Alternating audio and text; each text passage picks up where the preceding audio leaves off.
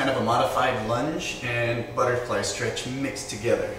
It's very easy, but it's also easy to do wrong. So the first thing I'm going to do is take one foot and place it forward.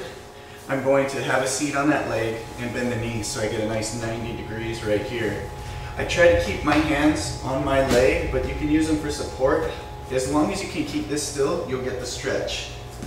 On the back leg, you're going to try to point your toes straight back behind you, and then you want to try to line up the hips. So drop both hips, level them out, and then try to relax the lower back as you do this and sink down into the stretch.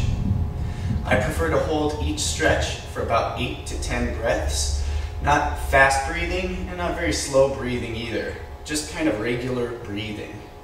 I also like to cycle through each stretch so that I can do it multiple times and really gain flexibility, not just loosen up the muscles. Okay, so for the other side, again, I want to make that 90-degree shape in front of me. And then with the back foot, try to line up my knee with my heel on my front foot, extend that leg back, and then place my hand on my knee and on my foot, drop the hip down, and breathe and relax and sink into the stretch.